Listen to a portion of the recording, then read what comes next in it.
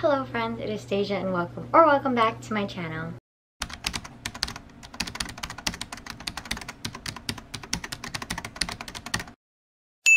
Today we're going to go over my August wrap up. First, we're gonna go over all of the books that I accumulated, then we're gonna go into some stats, and then lastly we're gonna go through all of the books that I read in the order that I read them. First and foremost, we're gonna go into the haul.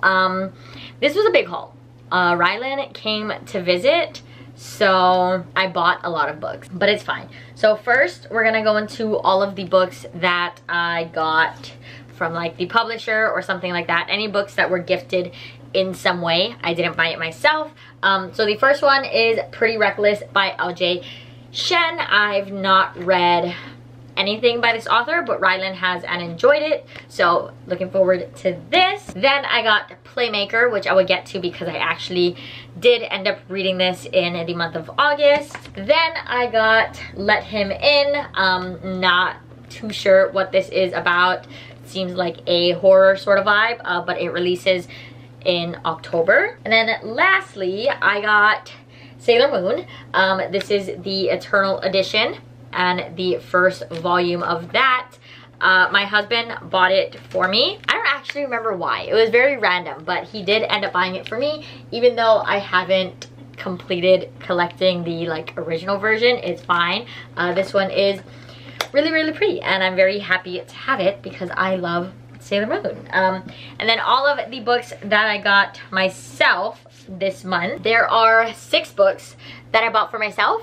Well, 5 books and 1 duet. I will actually not show you guys this because it is in my book shopping vlog with Rylan, all of these books that I got. So if you have not watched that already, I'll go ahead and leave it above and below if you want to see what I ended up getting. That's it for the haul because, you know, I got all of it literally when Rylan was here. Other than Rylan being here, I did not get any other books, but that is fine. So, some quick stats. In the month of August, I ended up reading 11 books, which came out to 4,174 pages. Of those, 4 were physical, 4 were ebook, and 3 were audios.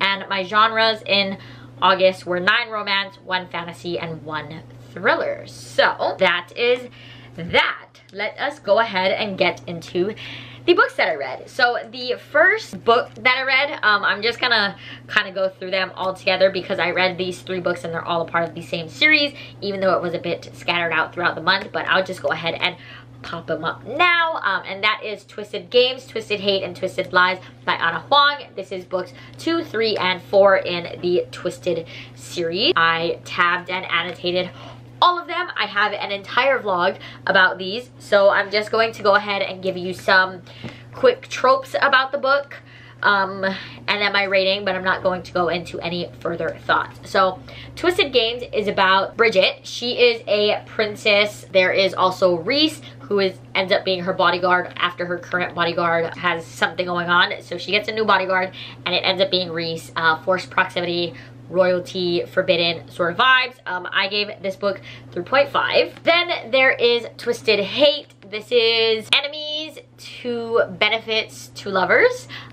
So this follows Josh, who is currently a doctor, and Jules, who is a former party girl who is currently studying for her bar exam to become a lawyer. Josh is Jules' best friend brother. So there's that, and I gave this one 5 stars. And then the last one we have is Twisted Lies. This follows Christian, who is like a CEO sort of guy. I'm not exactly sure what his job is, but he has like a tech company, and Stella, who is basically like a social media influencer, and this is a fake dating, also forced proximity, because Christian owns the building that Stella lives in, and I gave this 4.5 stars. So if you would like to know any further thoughts on any of these, I have a vlog reading these 3. I do also have a vlog reading the first one, Twisted Love, but that was last year, I believe, but I will leave that down below as well if you would like to check it out. Then the next book I read was also for a vlog, and that was Disgrace by Brittany Cherry. I read this for the Mending Heart book club, so I gave this book 5 stars. I'm not gonna go too deep on my thoughts, but I will tell you a little bit about the book. So This follows Grace. Her and her husband decided to take some sort of break after they've been through a lot in their marriage. So on this break, they both end up going back to their small town. Her husband because he got a job there, and her because she kind of just needs to kill some time before her new apartment is ready. So while she's back in town, she meets Jackson. Jackson is the town bad boy. He's a bad influence, apparently has a super rough past, doesn't get along with anyone, and since it's a small town, obviously there's always rumors about what's going on. But Jackson and Grace end up finding themselves sort of relating to each other more than they thought they would. So that's basically what goes on here. I found this book to be very sad. I teared up multiple times, but Rylan did not. So I'm not sure if you can really say how sad it is, because Rylan usually cries and I don't. But this time I cried and Rylan didn't. But I found it to be very heartbreaking. But I gave it 5 stars. I do have an entire vlog on this as well if you would like to check it out. Now, there is an actual book that does not belong to a vlog, and that is Fighter's Best Friend by A. Rivers. I gave this book 3.5 stars. Okay, this follows Gabe and Sydney. They have been friends forever. Sydney's currently a resident, I believe, at a hospital, and Gabe is an MMA fighter. So they've had a very long friendship since like high school or college or something like that, and they're like well into adulthood now. So their friendship has always been like something that has been solid, but one day they take a shot on whether or not there's more to the friendship. They kind of just go from there and see if it's like worth fighting for or what's going on with them. So I gave this book 3.5 stars. I did enjoy Gabe and Sydney, but I also felt like it was kind of long-winded. I felt like there should have been better communication between our characters, considering they've had such a long friendship together. When it came to them being in a relationship, they seemed to have some sort of communication issues. They really didn't want to let the other person down. I thought it would kind of be the opposite, where they'd be like, hey, you know, like, let me check you out real quick because this is how I'm feeling. But they weren't as open with their feelings as I thought they were going to be. But I did love their banter. I loved their ease with each other when it was easy. It was nothing like super special, but I didn't like hate it or anything. It was kind of just like in the middle, 3.5 sort of vibes for me. The next book I read was King's Cage by Victoria Aveyard. I really can't tell you too much about this book because it is the 3rd book in a series. So yeah, I can't say too much about it. But I will say that I did give this book 4 stars. It was definitely better than the 2nd book. But in this book, we got another point of view, and I still don't completely understand why we got that point of view. I wish we got the point of view from someone different. But overall, I really enjoyed it. It definitely was interesting for most of the parts. Some of the parts dragged, but I felt like it definitely heated up in comparison to what happened in book 2. And yeah, I was very excited to see what all of the characters were getting up to, and I'm very, very excited to see how it ends, because the last book is huge, but this book kind of ends on a cliffhanger, so I'm excited to see it all wrap up. The next book I read was Tight Spot by Stacy Lynn. This is a football romance following Dawson and Haley. So Dawson is in a bit of hot water. He is kind of the like no settle down type, but he got into some trouble. So the general manager or someone of the team was like, hey, you should probably like show people that you can commit to a relationship so people can like you more, because his contract is almost expiring, or up, whatever the word is. So he wants to be a little bit more likable so that he's able to get signed again, basically. He ends up reaching out to, is like a matchmaking service, and that the owner of that is Haley's best friend. So she sets them two up. They first start as like a no strings attached sort of thing. Haley just wants to get more experience. Dawson just wants to like clean up his image. So it starts off as no strings attached. Very quickly, it becomes more. I gave this book 5 stars. I really, really loved Dawson and Haley. You could see like right away they had great communication with each other and like that ease of being together. Even though they were kind of just thrown together, they were both very understanding of each other's situations. They were both very sensitive of what was happening around them and like how their their actions also affected the other person, which I really appreciated. It was very quick to see why they got along. I love the banter, and I just really enjoyed them as a couple. So yeah, I gave it 5 stars. This is actually the 3rd in the series, but like most sports romance, it was more of a companion.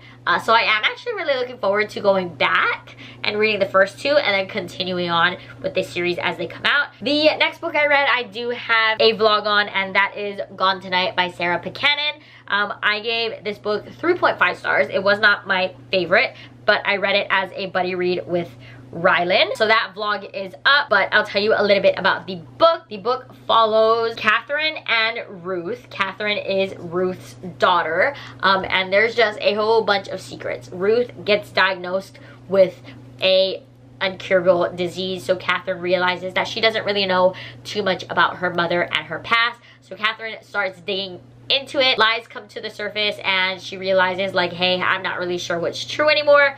So it basically just follows Ruth as she's trying to keep the past buried, and Catherine as she's trying to figure out more about her mother. Like I said, 3.5 stars, nothing special, but yeah, I do have a vlog on that. Next, I read Playmaker by Piper Lawson. This is the 3rd and final book in the King of the Court series. I read both 1 and 2 and really enjoyed them. This one was no different. I ended up giving this one 4 stars. Can't give you too much of the plot, but I will give you a little bit of my thoughts. So this follows Nova and Clay. This is their conclusion. They've been through a lot between book 1 and book 2, and I really liked how this conclusion wrapped up. I felt like we got a lot more insight on the characters as individuals rather than as a couple, which I think is also very important. And seeing them sort of figure out what's going on, what's working, what's not, learning how to communicate with each other was just very nice, and it was very healthy. Clay goes through a lot in this book, I will say. He spirals a little bit, so there is that, but I loved how in the end it all got wrapped up and how everything does end up, because in the middle there, you're kind of confused and you're like, hey, is this a happily ever after? I have no clue. But in the end, obviously, we do get their happily ever after, finally, after the first 2 books ending on a bit of a cliffhanger. But overall, I love the way Clay and Nova were able to communicate, especially looking back at book 1 and how they didn't really know each other, they didn't get off on the right foot, and seeing how far they've grown.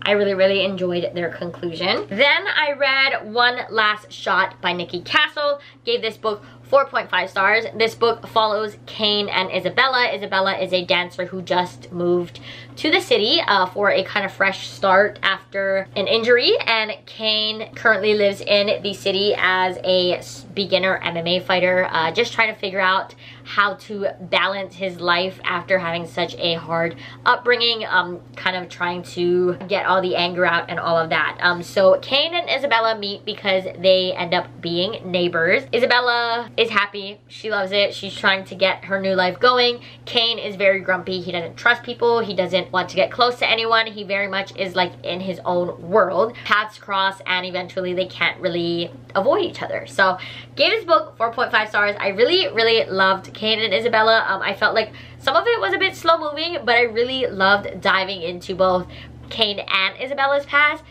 Kane had a lot going on, and I loved seeing him get through that. I loved seeing him be comfortable and able to open up to Isabella throughout the book. I will say that there are some like plot lines where I didn't feel like completely satisfied with how they ended it, but overall I really enjoyed it. I also kind of wish that we got a bit more of the previous couples, but we only got like a bit of the guys banter and the girls popping in and out, but that's okay. Overall, Kane and Isabella, they both had very hard things to get through.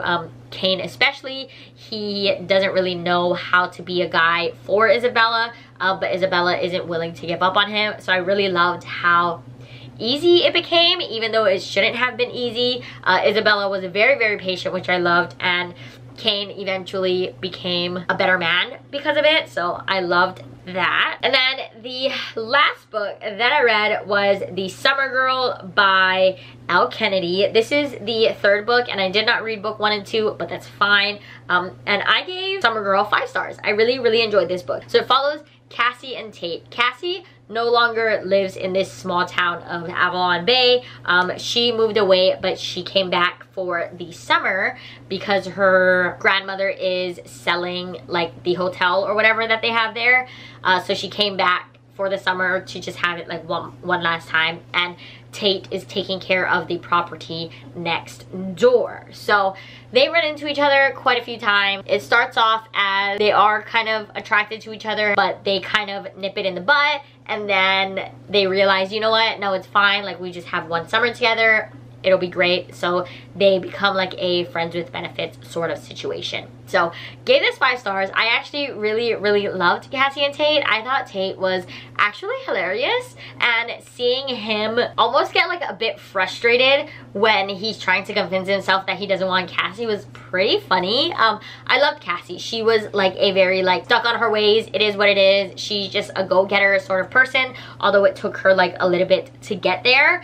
She was like in it. She was having the summer of her life. She was doing what she needed to do, and I really enjoyed it. I also really enjoyed their connection together. I thought that together they were so fun. I was just kind of looking forward to seeing what kind of situations they were going to end up in next, because they do get in quite a lot of situations. There was also this part where there's like games on the beach and they're on opposite teams, so just seeing them like get that competitive streak with each other was also so entertaining. But the spice was also very great. I will say that I loved the spicy parts as well, because they decide to just sort of have a summer fling. But overall, 5 stars, and really enjoyed it. I definitely do think I'm gonna go back and read book 1 and 2 now. Alright, so that was, I feel like, a very quick wrap up. Not sure if I just said a lot less or what was going on. I think a big one was that I had a lot of vlogs, so I didn't talk about too much thoughts for a lot of these, but that's fine. All in all, 11 books read, not the best, not the worst, but I am happy with my reading in August. So that is that, my wrap up for August. Let me know what you read, if you've read any of these, if any of these are on your TBR. But that is all from me, so you can like, comment, and subscribe down below if you'd like. Anywhere to find me and everything mentioned will be linked in the description as always. I hope you enjoyed, and I'll see you in the next one.